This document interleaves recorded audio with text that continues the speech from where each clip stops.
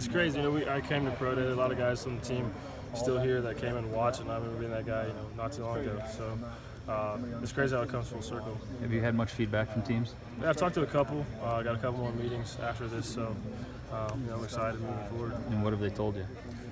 I mean, I did well. I don't know, you know, all the times and all that kind of stuff, but they seem like, you know, they're very positive about how I did today. And what are your expectations come draft day?